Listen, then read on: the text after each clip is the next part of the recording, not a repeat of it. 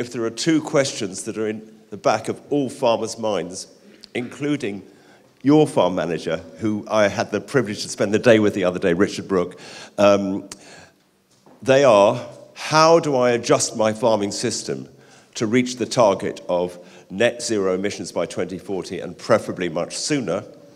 And critically, can I make that farming system economically viable? Because I think I can say that having tried more or less to adopt some of the principles which I think will move towards net zero emissions, the practice of the principles of the circular economy, minimizing my use of non-renewable damaging inputs, adopting a crop rotation to build soil fertility, using grass-fed ruminants where appropriate to build the soil carbon, having a nutrient cycle which tries to minimize pollution, energy plan, relocalization of marketing, adding value to the food. I can say that I've needed a day job for the 46 years that I've been farming to make that system viable. So if some at least of those ingredients of sustainable agriculture, which we are going to discuss throughout today, are going to be part of the solution, then we have to find a way to change the economic and policy signals that we're all subjected to move that sort of system into profit, because otherwise the change simply can't happen and it won't happen. So, on that note, I'm going to introduce the first of our three keynote speakers. It's my privilege and enormous pleasure to introduce Minette Batters.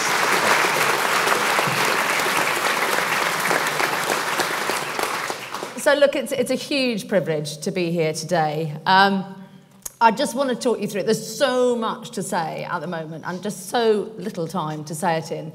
So I'm going to try and take you on a little bit of a journey, a little bit of our ambition for net zero and what that can look like. But I want to start with my journey, effectively. You know, 15 years ago, when I was just sort of getting actively involved with the NFU as a branch chairman, you know, it was all for me about table thumping, you know, representing members. And that has been a journey in itself, and we represent 47,000 farming and growing businesses across England and Wales. And so you can imagine they all, sector by sector, and indeed within that sector, they want very different things out of the NFU. And it's very easy to become a bit of a ranter, and as I say, a table thumper on what is wanted. I had an email very late last night saying, you know, lamb prices right down, beef prices down to thrifteen. What are you going to do about it? And that happens a lot, but this is different times. And we absolutely, and one of the things that I and my office holder team, Guy Smith and Stuart Roberts, are determined to do is to pitch farmers as part of the solution and to be less reactive and more proactive. And we're incredibly lucky within the NFU to be employing around 300 technical experts who work with us in our headquarters in Stoneleigh, in London, in the regions, in the counties. Totally committed to the future of British agriculture. But what have I learned? I think I've learned that as a leader, you have to listen. You have to build consensus. You have to bring people with you. And I absolutely recognise that above all else, climate change is the challenge of our time.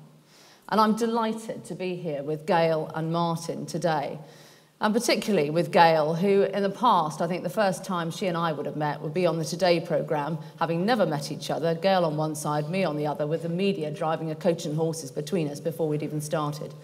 And that's really why I feel today is so hugely important. But we can't underestimate the fact that, you know, although climate change is here and is pressing for each and every one of us, we have massive challenges with everything else that is going on. We have an audience that does not buy into this ambition, whether it's climate change deniers. We have other pressing issues right now, Tory leadership being one of them. Who is going to be our future Prime Minister? I could bring out any of these areas. I just want to focus on a few. And I want to start off by just mentioning the whole piece around standards. You will have heard me say time and time again, you know, put it in writing. We've had so many conversations around we will not import food to lower standards. What does that mean? And it's so much more than food safety. This is about the values of our production. This is about animal welfare and environmental protection. I'm really pleased that Michael Gove, Secretary of State at DEFRA, has agreed to pull a commission together to look at what we would want in future free trade agreements. That work, that team of people has been pulled together. It needs to be a team of experts. I did say to him, you know, Secretary of State, this needs to be chaired by a technical expert, not a politician or a celebrity, to which he smiled, as he does. You know, life-changing change with trade, with labour, with agricultural policy. And I can't stand in front of you today without mentioning the situation on a future workforce and labour requirements. 80,000 seasonal workers we have had willingly coming to the UK. The UK has been the preferred destination, the most desired country to come to. And we know that no deal or deal, free movement ends under the current Prime Minister. It doesn't just stop at seasonal labour. Our permanent workforce is incredibly reliant on a European workforce that have delighted in coming here. 95% of our meat official veterinarians are currently coming from Europe. I'm not saying it can't change, but you know the length of time it takes to train to be a vet. And these are really, really pressing issues. For many sectors, the horticultural sector, labour is the most pressing issue. What happens with our relationship with Europe? Keeping no deal on the table is the greatest threat, I believe, to us delivering net zero right now. It will set us back for decades if we walk out without a deal. And primarily because if we do that, we can do nothing on the standards piece. We will be allowing ingredients into our country that would be illegal for our farmers to produce to here. That's why I put the chlorinated chicken one up there, because it is effectively a sort of red herring, really. It's not about the chlorination of chicken. It's scientifically safe to chlorinate chicken. It's about the values that sit behind it. And if we take laying hen welfare as an example, the US has no legislation in place on laying hen welfare. And that is why, it's one of the reasons why no deal is catastrophic. But you also go on to 3 sectors that are no tariff protection. So the arable sector could easily have reciprocal tariff protection, nothing in place. Horticulture, no tariff protection in place. Eggs, no tariff protection in place. And anyone who thinks that the tariff war will stay there for any length of time at all is removed from reality. We cannot allow it to happen. And I urge all of you over the summer months to really, really make that case. So I just feel it's important that we acknowledge our ambition is not taken in isolation. And the game changer for me, and I think it's a very clever parting shot by Theresa May to lay the legislation pathway for delivering net zero by 2050. Nobody is going to be able to exclude themselves from that responsibility. And I think in time it will probably be what she is remembered for most. Climate-friendly food is a public good. I don't know whether Dieter Helm is here yet or not. In some ways, I'm hoping that he's not here yet, because he and I have had many discussions around, is food a public good? And of course it's not, it's a market good. But without doubt, climate-friendly food production is a public good. Now, one of the things that I really wanted to do when I knew, having lobbied, the NFU has lobbied DEFRA for many years now to introduce a food strategy. And finally, we have it on the table, and I'm absolutely delighted that Henry Dimbleby is leading for the first time in 75 years on a new food strategy, that we really would work with government on what was needed. So we brought together, rather than react, our own food strategy last year. This couldn't be an NFU strategy. This had to be about working with wider stakeholders, bringing everybody round the table to discuss really 4 pillars, 4 themes of thinking. So the first being integrity and standards and zero tolerance on food fraud. So very much focusing on the success of our farm assurance schemes, the fact that from farm to fork we have complete assurance. I think we tend to forget what a success story that has been. And 20 years ago, our industry was on its knees. Its reputation in the eyes of the public was absolutely damned. We had foot and mouth, we had BSE, we had salmonella. If you wanted to lose your job as a minister, you had the responsibility of food and agriculture. The second point that we wanted to focus on, and this is a new one really for farmers to get involved in, was health and nutrition. And I think this, to me, is a big pillar of the thinking of delivering on net zero. Making the link between our raw ingredients, our whole foods. There are no bad whole foods. There are only bad diets. The third one was the moral imperative. You know, we hear many conversations, and indeed I get challenged a lot by the varied membership that we have. Many of whom delight in being park keepers. And I would say, and put it on record, that is absolutely fine. We are farming in many different ways, in many different systems. But we absolutely, here in Northern Europe, should be producing food. We have a fantastic climate that other parts of the world don't have. We have 72% of the UK is a farmed landscape, a man-made landscape. We have 60% of the country that grows grass. I came back from Wales yesterday, and if you want your mind focused on the fact that we grow grass and we have a lot of sheep, go and drive through Wales, because I drove all the way here, pretty much nearly 2 hours, and I saw a lot of sheep, and I saw a lot of grass, and I saw a lot of the most stunning countryside you could ever wish to see. Interwoven small fields, hedges, trees, but you couldn't do much else there. A lot of it is very undulating, sometimes seriously undulating, and I was looking field by field almost at what else could be done here. Primarily, those are phenomenal carbon sinks that are managed and grazed by our outstanding livestock system.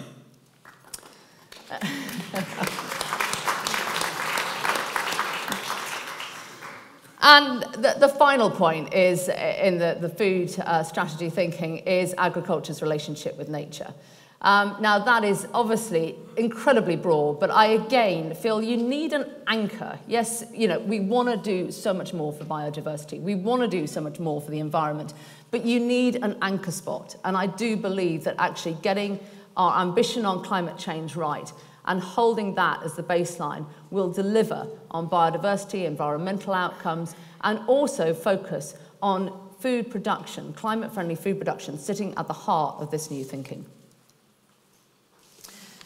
This now just sort of takes you on to, you know, where we are and what we think it looks like. And, you know, agriculture is absolutely unique, and I think we tend to forget this point, because we are both a sink and a source.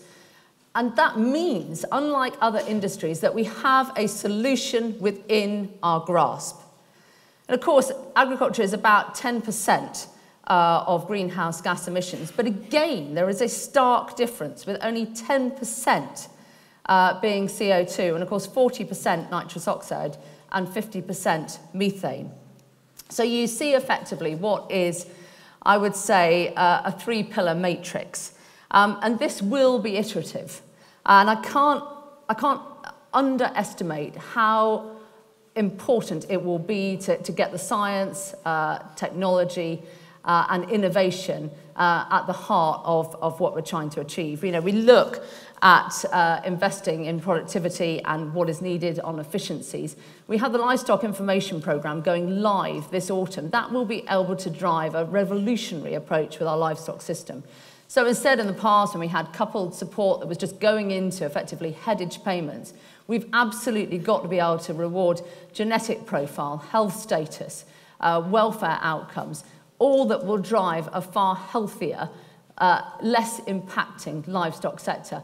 I really believe, and I know our Crops Board Chairman, Tom Bradshaw, really believes, and indeed Ali Kappa, who takes up hort and sugar with Michael Sly, we really believe we've got to look at the cropping sector, at transparency, really take leadership from what Rumour has done with responsible use in edible medicines, and really be able to talk about actually what we are using, making sure that it is responsibly used, and wherever we can be looking at the science and the technology that helps us produce more but impact less at all times. It's rare that the cropping sector learns from the livestock sector, but I think this time that is going to happen.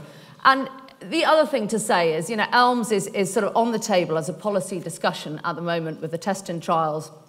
We really want to have a net zero pilot, working with all the stakeholders in the room to look at what is needed for the future. I was down at Yo Valley the other day looking at their phenomenal business. So they are the largest own brand yogurt.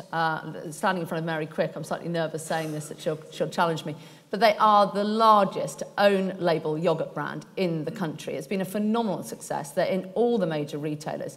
And they put forward a proposal from biomass to biochar, delivering on 0.4% of carbon per annum. If we could bring all of these things in to trial a pilot, we can really look at the evidence base for what is needed going forwards.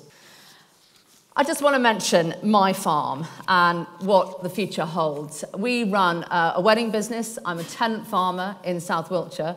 I'm enormously fortunate to be employing Richard Brooke, who used to work for Rothamsted and was farm manager at the Northwick Grassland Research Centre.